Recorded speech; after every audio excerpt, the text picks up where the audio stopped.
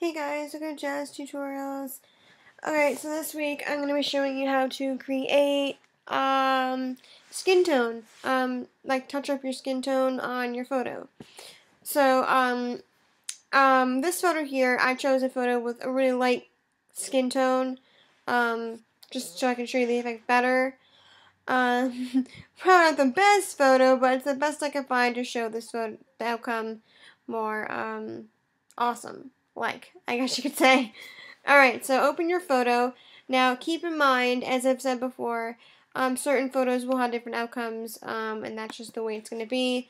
Your photo may not be as light as mine, yours might be darker than mine, who knows. But, this is a surefire way how to make your photo more tan or skin tone darkered. Alright, so open your photo, like this, and immediately duplicate the layer by doing Control J or Command J.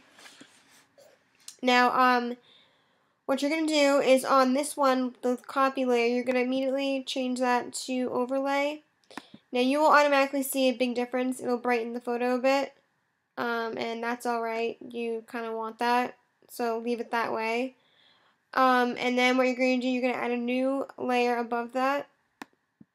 And with that new layer, you're going to select a color hue of the image of your girl's layer.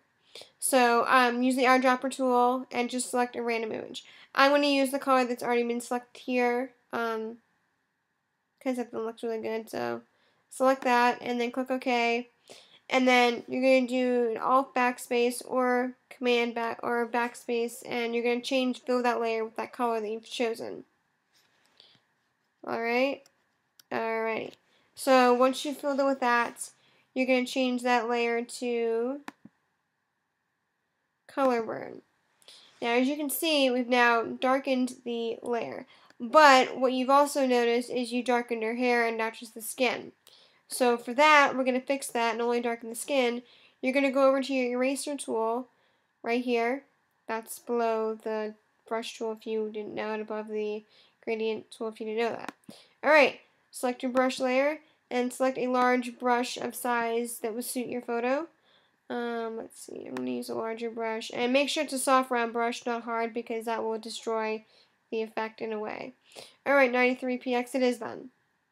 Alright, and then you're just going to erase the hair and the parts of the photo you want to keep that aren't skin. So just go around the photo.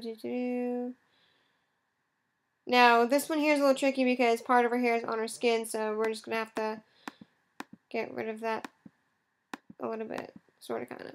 Alrighty. So there you have it. You have her hair all masked out of that. It's not part of the image anymore. And you kind of want to get rid of the background of it as well, so just go over it.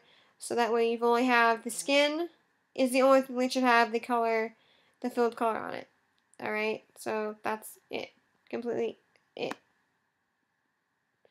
Alright, so then what you're going to do with that, now if you feel like this photo is a little bit too light, you can also go here and change the opacity, but I don't think you'll need to do that, but you might, depending on your photo.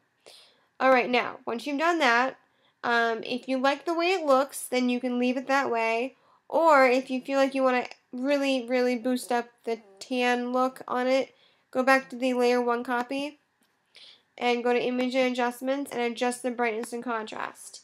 And rather than going upward on the brightness, you're going to go further down.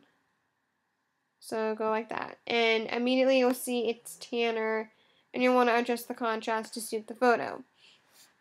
Alright, now that right there looks a bit too tan in my opinion, so I'm just going to make it go a little further up. Like, I think right there looks about good. That's about where I think it should be. Okay, so you can adjust that there.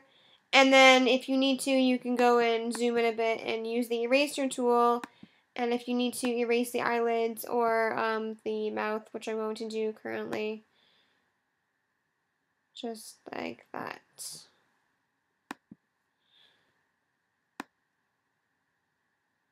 Yeah. Alright, and that's basically it.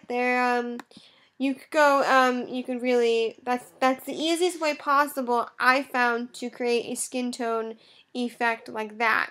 I'm sure there are multiple ways of doing it, but this was just the easiest way I found in doing it. But hey, if you know of a better way to do it, then do it your way. But this was my way, and hopefully it was helpful to you. I'm not sure if it was or not, because everybody is their own critic, so I know some of you hate my videos, and that's fine. I don't really care. I just put them out for those that like them and those that want them. So if you don't want them, that's fine. Alright, so hopefully you enjoyed this tutorial, and I will see you in the next one. Laters!